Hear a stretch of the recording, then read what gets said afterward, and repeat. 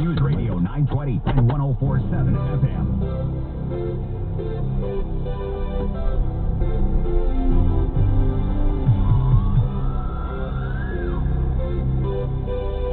All right, back to the phones here on the EIB network. This is Justin in Pittsburgh. It's great to have you, Justin. How are you doing, sir? Rush, mega dittos, ultra mega prayers to you from my father. Thank you, sir. Rush, so we love you. The movement to open the country, Rush, you're going to have to leave on this because the vets won't, the doctors can't, and I'll tell you why, because they, for better or for worse, they will sit on the sidelines and wait to call foul. They don't want to lead on this. It's going to be hard. It will get tough. First, the road to death after this economy gets running to any degree. The gloves are off. So Republicans better get a stiff upper lip because the Monday morning quarterbacking on this game is going to be brutal.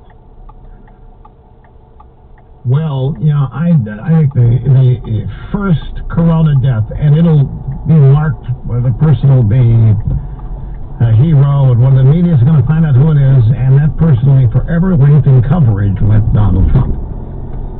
And that person's death will be chalked up as unnecessary. That person probably wouldn't have died if we hadn't reopened the economy. Oh yeah, you're right. That's exactly. And then the entire Republican Party will be blamed, and they're setting up to attack Governor Kemp in Georgia on the same basis. But you know, your point is the first point you made in the call is that if this is going to get done, we're going to have to do it, because if you leave it up to people in the Democrat Party or have interests in the Democrat Party, the American left, if you leave it up to the administrative state and health officials, we're never going to open. They won't take the plunge for the very reason they don't want anything coming back to them. By definition, they are not risk takers. They're not going to take the risk. It's safer for them to condemn reopening and to warn about the pitfalls, because everybody knows the deaths are going to continue to happen after we reopen. So it's going to be up to people to do it themselves. I'm Jim Gagliardi, News Radio 920 and 104.7 FM. Here's what's happening. 10 more deaths from coronavirus in Rhode Island. That's from the Wednesday briefing. Death toll in the state from COVID-19 now at 181. With many people home virtually all the time because of the coronavirus pandemic, there's been a spike in domestic violence. Rhode Island Coalition Against Domestic Violence reporting a 29% increase in calls over the same period a year ago. Anyone in need of help is urged to call the Rhode Island helpline at 800-494-8100. Get news 24/7 on demand at newsradiori.com. Now, here's your Storm Team 10 forecast. A wind advisory highlights a cool afternoon with winds gusting over 30 to 40 miles an hour at times. Combined with temperatures in the mid and upper 40s, it will feel like the upper 30s all afternoon. The wind gradually diminishes tonight, allowing temperatures to fall into the low 30s for Thursday morning. Partly sunny and slightly milder with mid-50s for Thursday afternoon. I'm Storm Team 10 meteorologist Anthony McCurry on News Radio 920 and 104.7 FM. This report is sponsored by the T.J. Martell Foundation. News Radio 920 and 104.7 FM. Traffic. Road work on 195 westbound is going to tie things up a little bit as you get by 140. That's because of the left lane is taken in New Bedford. Also, as we look at 95 both ways around Broadway, got some road work going on there. It's on the bridge, so they're doing a lot of construction there. So if you need to, take 146 to 295 to get around that if possible. I'm Dan on News Radio 920 and 104.7 FM. Join the T.J. Martell Foundation in the fight against leukemia, cancer, and AIDS. Your support helps facilitate cutting-edge research that will lead to more effective treatments and save more lives. Visit tjmartell.org to learn about music's promise for a cure.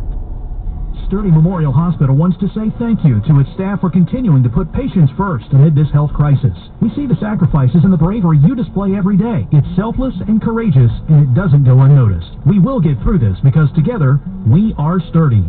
Do you have 3 ex-wives and your current trophy wife wants a life insurance policy 3 times the size of the policies you had to purchase for your previous mistakes?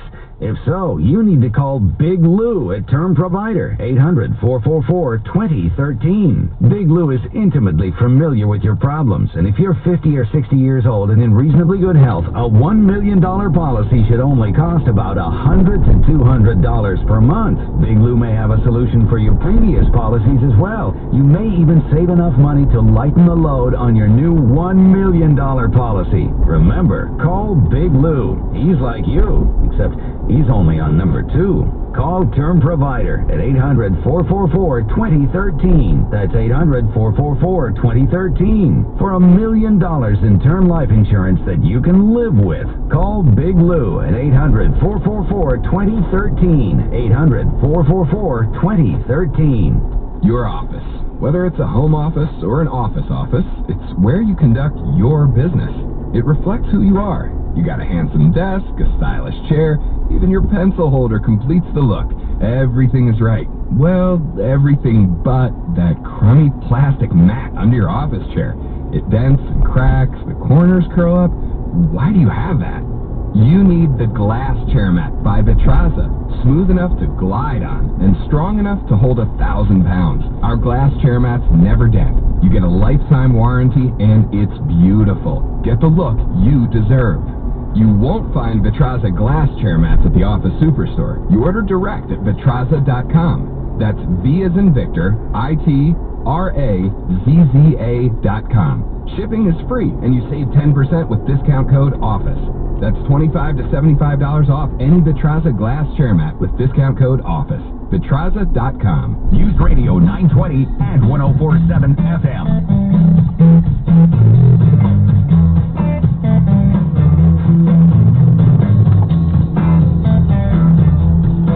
Also, the governor of Colorado is planning on gradually reopening the state and the economy there. Colorado will let its statewide stay-at-home order expire next week. They will allow a gradual reopening of non-essential businesses, and they will prevent non-elective surgical procedures and other activities suspended by the coronavirus fight to resume, as long as strict social distancing and other protective measures continue. And this is another thing. Well, Governor Kemp touched on it in Georgia. They shut down all hospital activity, elective surgeries, and hospitalizations for things nothing to do with coronavirus, because they were told that until they flatten the curve, we had to flatten the curve to keep people at home, shut everything down, make sure we didn't overrun